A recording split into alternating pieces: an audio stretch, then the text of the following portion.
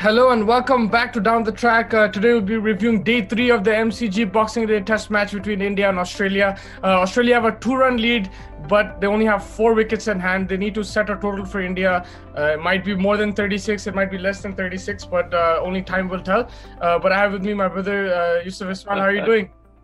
I'm doing well, and as usual, completely predicted day 3 wrong from yesterday, and this series keeps surprising us to no end. It's insane how unpredictable the series is.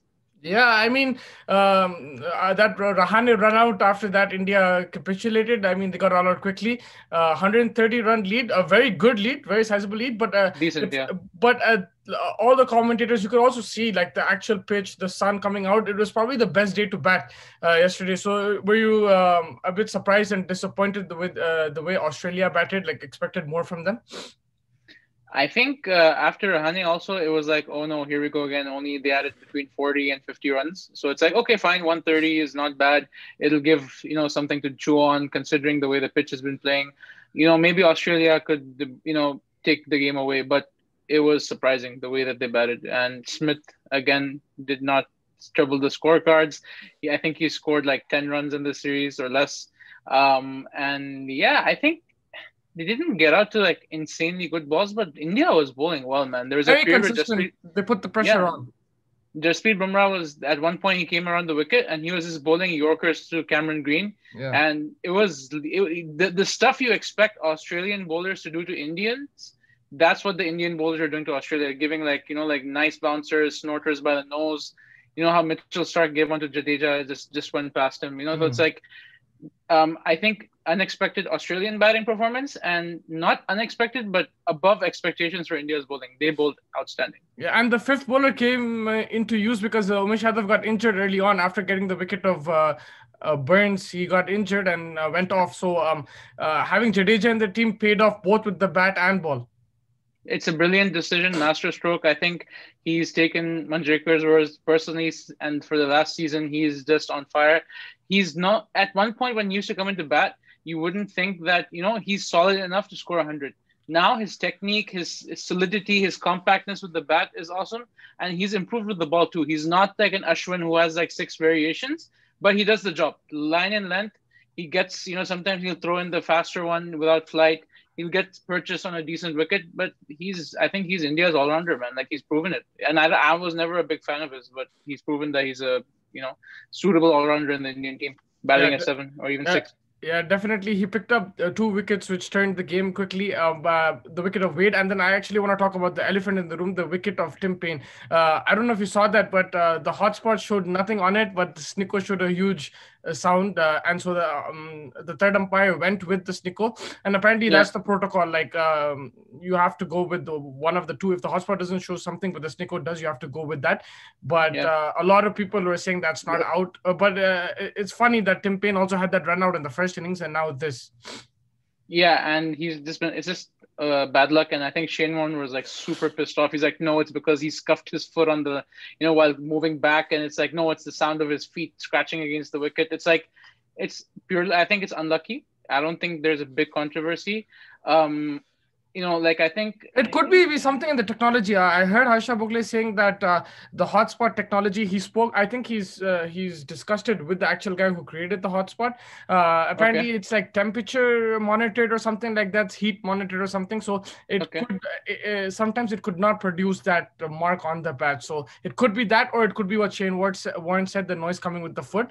When the ball is passing the bat. But yeah, it could be either one, but yeah, it is technology, so it's going to falter sometime.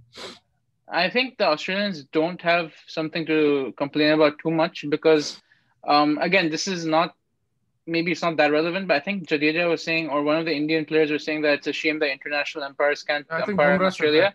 Bumrah said that, right? So like he was insinuating indirectly that, they'll be a bit biased towards India because it's both Australians. Like, the problem back in the day, right? Because that's why we had neutral umpires in test series, bilaterals.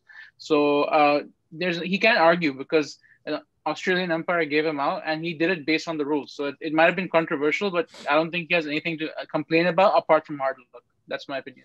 Yeah, and also a couple of LBW decisions went in Australia's favor. It was 50-50, so it was umpire's call. So if the umpire gave it out, he would have been out. I think it was Burns and Labuschagne, both LBW. It Yeah, was a 50-50 call, which went in Australia's favor. This didn't, but it is controversial because one piece of technology shows clearly it's not out and one shows it's yeah, clearly out. So, but the protocol says you have to go which whatever gives you the conclusive evidence. So it's not like both have to show it. That's why you have the second snicko. If it was just relying on hotspot, you wouldn't have snicko. So that's the rule. yeah, But at the same time, from Payne's perspective, it is frustrating because one piece of evidence clearly showing that he didn't touch it. yeah. So yeah, And I think modern day Indian keepers are not like Nayan Mungia who appeal for everything. So I think they heard something and they went up because Rishabh Pant and Jadeja went up pretty fast. It wasn't like a delayed appeal or anything. Like as soon as it happened, they were up, right? yeah, and I think more So than that, Rahane there was was some. standing and slipped, so he went straight away. So Yeah. if Rahane probably heard something, but yeah, And did you see how after Rahane was given run out, he patted Jadeja on the back? It's like it's okay, don't worry about it. It's like yeah, such a contrast in captaincy styles. yeah, he was in the same shoes in the last game. Ran out Kohli, so he Yeah. knows how it feels to run out a captain. So experience telling there, and he's very calm. Like he probably He's a knew that. classy character. He's a classy guy, Yeah. I think. At one stage, if he batted on, they could have got a 200 lead. But also, given the other hand, like he got dropped a couple of times, so he did add 30-40 runs after that. So like either way, like it's okay. He'd be hard done by, but he knows that like he needs Jadeja with the ball as well, Yeah. and a few runs, whatever he hits with the bat, it would be important. So I think it was very good of him to pat him and encourage him to bat on. But yeah, I think And apart from that. Jadeja, I think that mental boost helped him with the ball, right? 2 wickets, like you said. So Yeah. And now Cummins and Cameron Green batting. How many runs are you expecting? This is the most frustrating time for an Indian team, for Indian fans in yeah, particular, because for some reason, this is the most difficult time. When it's the Indian tail, Australia blow them out in like 5 to 10, 15 runs. But when yeah. it's the Australian tail, it does take some time. But still, looking at the pitch, looking at everything else, not too many demons there. It looks like a good pitch to bat on. A bit of purchase, and India utilized that. But at the same time, I don't think anything under 100 will trouble India. Okay, Maybe so 36, but apart from that, I don't think. I think I'm not gonna really predict anything because I really don't know what's gonna happen. I think it's equally possible that Australia puts up a 100-run stand tomorrow for the 8th wicket. It's entirely possible. Yesterday, I put my neck out and I said that India would score 200. That didn't come even close. A 200 lead, but that never came close. I think India will be given a target of around 100. Let's Around 100. let's balance it out. I think 100 will trouble them. If it's 100, I think they should win it, but they'll maybe lose 4 or 5 wickets Wow. chasing 100. Yeah. No, to be honest, This is a very far out theory, but that's what I think. Yeah, I think the first 20, 30 minutes, they will get chances. It's about grabbing those opportunities. Like We saw Cummins was dropped, right? Yeah, Rishabh Pant dropped him. But that's what you're going to get. I said that also before. Rishabh Pant will drop a couple of catches. Saha is a much better keeper. But then Rishabh Pant gets those extra runs, which Saha probably Yeah. doesn't. So it's a catch-22 with him. It was he should have caught that. It was a keeper's catch, but at the same time, like that there are weaknesses in his keeping. But also, one thing I like about him is that he keeps chirping. We started engaging with Matthew Wade, and it's good to see that banter and get into the batsman's mind because it helps. Like if you're the Aussies won't stop, they'll do it as well, right? So when you're like when Saha was there, apart from Kohli, no one sledges in that team. So I think Rishabh Pant being there, it gives that extra X factor to India, like chirping, causing something, and you could see Wade was reacting. So once you start reacting, then you do lose focus. Remember, I think it was the last ball before lunch. It's like he was wide and he literally like turned around and looked at Pant like that. It was like literally like so yeah, it definitely worked. And I don't know if it led to his downfall, but Rishabh Pant adding that kind of cheekiness, which he did in the last tour as well. Yeah. I think that's it just adds to the mix for India. Yeah, I mean it's entertainment for the audience, 100%, but also it does help the team. Like if you can get into the minds of the Aussies, why not? Like because they will give it to you regardless. So no doubt. I think that helps. But yes, he does need to improve his catching and he needs to improve his keeping, especially to the spinners. And I think that's why he's not the keeper in India because the ball turns a lot, and you need somebody like Saha who can get the stumps, who can pick the turn and everything like that. So I think that's why he still doesn't keep in test matches in India. Yeah, and I think he's done well abroad as a batsman, right? Like his breakout series was in Australia. Yeah. He doesn't like he doesn't have that typical problem that Indian batsmen do with the bounce and stuff. Like he uses the pace well.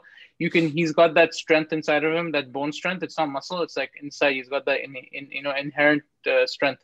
Yeah. So I think maybe it is a good call to keep Punt for overseas and Saha for India, depending on how many spinners they play, right? Yeah. And in your opinion, this is like a little random, but who's a better keeper, Saha or Dhoni? In terms of like technical wicket keeping, not as a batsman. Saha, but Dhoni evolved his game. He customized a few things. The way he started collecting the ball way in front of him, so the time between his gloves and hitting the stumps was shortened because he had very unorthodox things. So Dhoni was the most improved keeper, I think, of all time. Because he was, but technically Saha has always been sound. So Saha is like your go-to wicket keeper, right? He's a proper wicket keeper. He's a full-time wicket keeper. Dhoni was picked more on his batting, but then he evolved his keeping. You can't deny. So do you think Pant has the ability, or no? He's not. He doesn't have that. Do you think it's just not his thing? Like he's good enough to play as a batsman. No, I think he's playing. You need to like if he's in the team, you have to. He has to keep. There's no point playing two keepers. I don't think he can just play as a batsman. Right now, I think he's very effective in overseas conditions because you saw the 30 runs he scored was a quick read, so it put the pressure back on Australia and it took the pressure off Rahane, who started batting freely as well. So I think his batting, those quick runs will help India, whether it's 30, 40, 50. But at the same time, I think with his batting, if he can become a bit more mature, a better shot selection, I think if he can improve that, he can be a very lethal batsman in test matches. He can be that counter-attacking player you need in the Gilchrist kind of.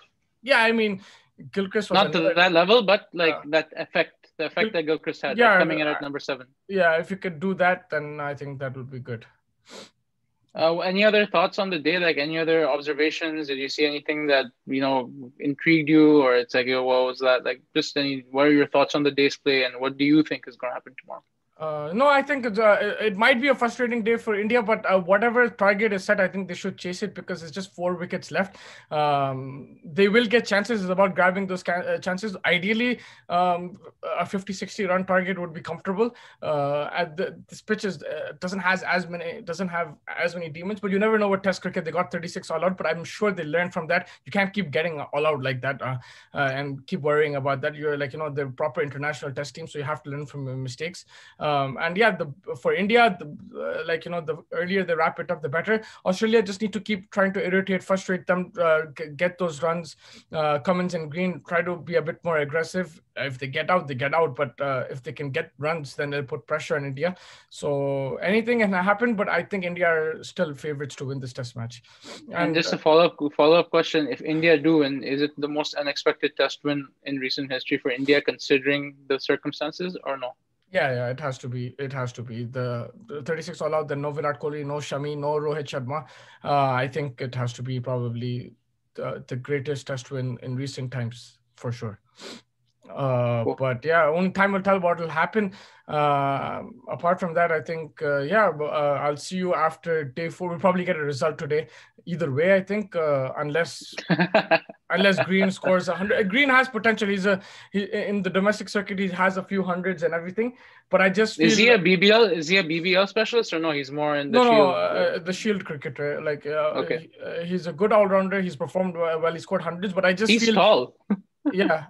He has the height, but I just feel that he has a long reach as well. But I just feel if Smith and Labuschagne struggled, it's not going to be easy unless there are chances given to him. So let's see how that goes. But thank you so much for joining me. Hopefully, I'll catch you after the day's play, day 4. See you then, man. Looking forward to it. Thank you.